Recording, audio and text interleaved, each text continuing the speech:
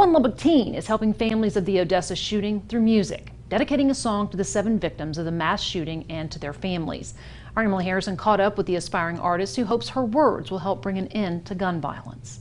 I send my prayers to the ones in Odessa, sending some more to my people in Midland. Innocent lives being took, are you kidding? It's like, boom, a shooting happens, people forget about it. You know, I don't want it to be like that. So Samantha Kelly came up with a beat, wrote down some lyrics, and started a melody so you don't forget the story behind it. You're lucky that it wasn't you that got shot, but still, it's still gonna affect this family, and it's still gonna affect this town, and it's still gonna affect the friends and the school.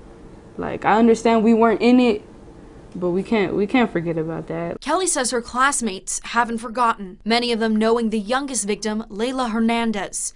Kelly wrote this song in honor of her and the 6 other victims. I really wanted her mom to see it. I really wanted Layla's mom to see it. I just felt like she probably would have been touched by it. People think of it as, oh, you know, it wasn't me, but prayers to them. No, I don't want people to forget, like, that life was lost.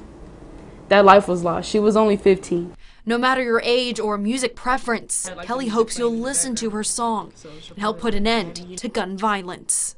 I want people in my generation as well to, you know, feed off of it, to like get from it, to like listen to the words and actually understand where I'm coming from and what I mean.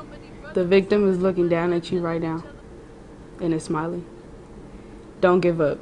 Emily Harrison, KLBK News.